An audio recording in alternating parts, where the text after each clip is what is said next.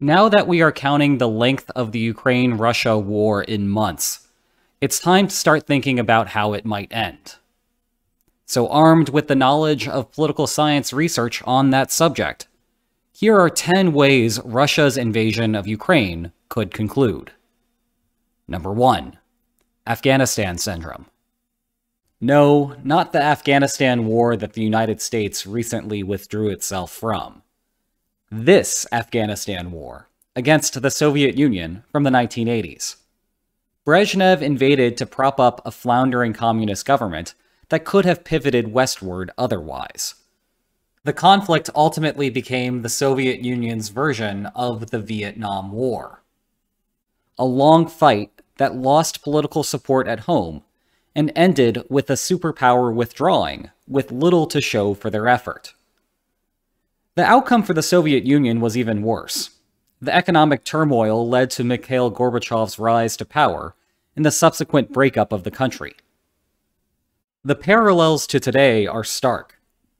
The United States, led by Congressman Charlie Wilson's efforts, were pleased to provide military assistance to Moscow's opponent. If the trend continues, the war in Ukraine will last for years. Putin will keep enough of his political opponents at bay to survive for a long time. But the war will go nowhere, and Putin's popularity will eventually disappear. Ukraine wins, but at an enormous cost. Number 2. Putin removed from office. While public approval numbers for Putin paint him as a popular leader, it is difficult to know exactly how popular he truly is. Autocracies aren't exactly known for eliciting truthful responses from their citizens.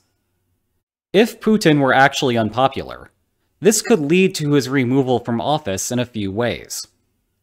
As we've discussed before, a popular protest could unexpectedly arise, overwhelm security forces, and storm government buildings. A single unhappy individual with good connections could assassinate him, or a more organized group of disaffected politicians and generals could initiate a coup to remove Putin from office. The commonality here is that the new leader would then remove Russian troops from the war and build a fresh regime, free from the burdens of the floundering conflict. Number 3. Victory Day Victory. Circle your calendars now, because this one is coming up. On May 8, 1945, Germany surrendered to end the European portion of World War II. This occurred late at night in Berlin, which therefore made it May 9th in Moscow. The end of World War II was momentous for all the Allies, but the Soviet Union suffered more casualties than any other country during the war. As a result, Victory Day became a major holiday until the fall of the Soviet Union. Under Boris Yeltsin's administration, the celebrations became muted. The country was in the process of eliminating Soviet institutions, and that was one of them. However, the holiday returned since Vladimir Putin came to power, and it is a huge celebration once again. If you have seen photos of the Russian army on parade, it's probably from Victory Day. And one theory is that Putin will wait until May 9th to declare mission accomplished in Ukraine. He will sell the gains made in eastern Ukraine as fulfilling the purpose of the war. This might give Putin a politically convenient way out of the conflict and stop the mounting casualties from ending his rule over the country. Russian troops might formally withdraw at that point, but the conflict will go back to 2021 levels of intensity. Fewer and unmarked Russians still participating in a Ukrainian civil war. Number 4.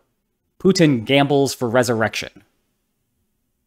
A May 9th end to the war would require that Putin feel comfortable with what Russia is currently holding onto, if it ends active operations. But that might not be enough. A settlement is only as good as a leader's ability to politically survive it. Let's go back to World War I. By the end, it was clear that Germany was very likely to lose, and that a settlement would be better for all countries involved. Nevertheless, Germany continued to fight. The problem was that making the appropriate concessions to the United Kingdom and France would have forced the autocratic regime to make democratic concessions at home. Erich Ludendorff, a member of the de facto military dictatorship, described that the hypothetical granting of equal enfranchisement would be worse than a lost war. He subsequently increased his demands against the opponents despite the German military fading. Ludendorff reasoned that if Germany makes peace without profit, then Germany, or at least his preferred version of Germany, has lost the war. Political scientists call this gambling for resurrection, and it might be at play today with Russia. If Putin is vulnerable politically, something very hard to deduce from the outside, then he may find the war's current progress insufficient to negotiate on. That means a longer war that either ends after Putin can secure a larger swath of territory, or continued Russian military defeats and a political disaster for Putin at home. Number 5. Negotiated settlement. It's also possible that Putin is not facing much domestic pressure at home. After all, from the Russian perspective, this is still a special military operation, not a war. If so, both Ukraine and Russia would be better off thinking about what the eventual outcome of the war would be, perhaps something like this as a hypothetical, and just implementing that without continuing the war to its bitter end. This would give them exactly what they would anticipate receiving if they continued to fight, except the soldiers that might otherwise die in the process would survive instead. As we've discussed before, however, such agreements require consensus on what the eventual outcome would be. If Ukraine thinks the eventual division would look like this, but Russia thinks that the eventual division would look like this, then negotiations won't work out. Number 6. Zelensky eliminated. This, at least, was Putin's hope at the start of the war. Reports indicate that a Russian strike team tried to parachute in on Kyiv, storm the presidential compound, and take out Zelensky. In theory, without a head of state to rally around, the rest of Ukraine would have immediately folded. That plot failed, of course, and at this point, a successful attempt would seem unlikely to lead to a quick end to the war in Ukraine. The past couple of months turned a relatively unpopular Ukrainian president into a national political hero.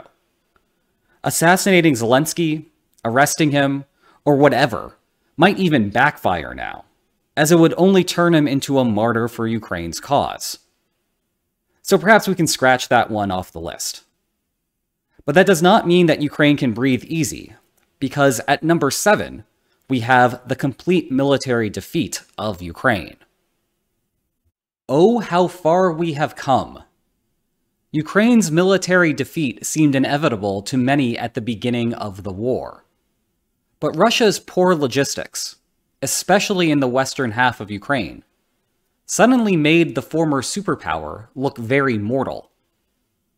Still, Russia is learning from its mistakes and has reoriented itself to focus on the east. It's still plausible that the Russian army militarily defeats Ukraine, even if it might take a lot longer than Putin initially thought. The lingering question is what Russia would do next. Was the entire point of the war just to secure ties to the Russian-speaking portions of Ukraine? And the initial attack on Kyiv was simply a feint? Or is Putin willing to pay the cost to administer the entire country over the long term? And that first assault on the capital was not a feint, but a failure. We still don't really know, and we may never find out, absent Ukraine suffering a complete military collapse. Number 8. Ukraine destroyed. It's also possible that Putin's motivation for the war has nothing to do with Ukraine itself, but is rather a renewal of Cold War-era East-West tensions. NATO has drifted westward over time, and Putin might fear that Ukraine joining the fold would give the United States a newfound military advantage versus Russia. This is the preventive war motivation for the conflict, which we have previously covered. One way preventive wars end is when the underlying source of the power shift is no longer possible. If Ukraine is no longer capable of arming itself, or becoming a meaningful alliance partner, Russia has no need to continue the war at that point. There is a lot of variation in what this could mean, and those differences are substantial from Ukraine's perspective. An economy in shambles is one thing. The use of low-level nuclear weapons is another. Number 9. It doesn't. The Ukraine-Russia war is just a new phase of a civil war that began in 2014. The difference now is that Russia is formally intervening. Interstate wars are notorious for being much, much shorter than civil wars. In fact, your average interstate war lasts less than a year. By contrast, civil wars can drag on forever. Syria's current civil war began during the Arab Spring, all the way back in 2011. This length of fight isn't abnormal either. The civil war between Sri Lanka's government and the Tamil Tigers began in 1983 and didn't end until 2009. Civil wars are so bad that ongoing fights just accumulated over time during the Cold War, as did the average duration of those wars still ongoing. The main issue is that when a rebel group reintegrates with the opposing government, it must lay down its arms. But governments can later exploit the disarmed rebels.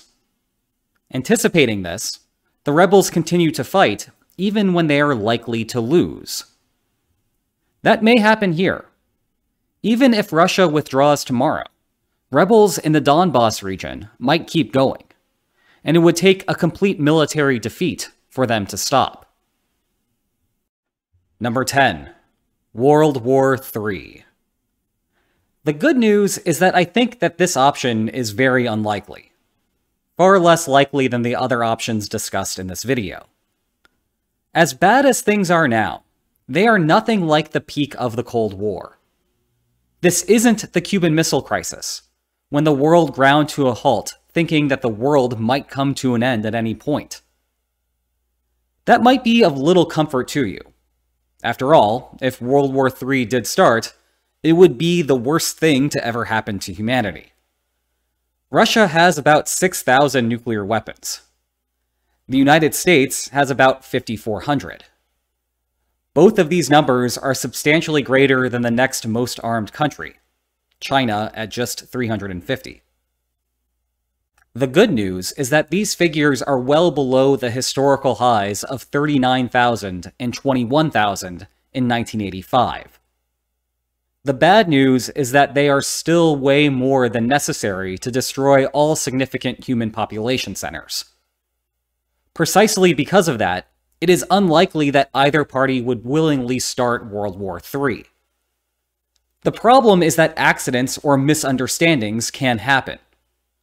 For example, back in 1983, Korean Airlines Flight 007 was heading from Anchorage to Seoul. The flight was supposed to avoid Soviet airspace. Instead, a navigational error put it directly over the Soviet Union. Moscow scrambled some interceptors, which shot down the plane. Everyone on board died, including a US congressman who just so happened to be on the flight. From there, tensions between the Soviet Union and the United States mounted. And just 3 weeks later, an early warning alert system outside of Moscow detected an incoming missile. Fortunately, cooler heads prevailed, and this didn't spiral out of control. World War III had not yet started. Instead, the system had mistaken a high-altitude cloud for a nuclear weapon. The point is that accidents can happen, and a history of near misses does not mean that we are safe from all future risks. What if the Russian plane that violated Danish and Swedish airspace on April 29th had a trigger-happy pilot? NATO might then have invoked Article 5 of the North Atlantic Treaty, and responded by attacking the airfield from which the flight originated.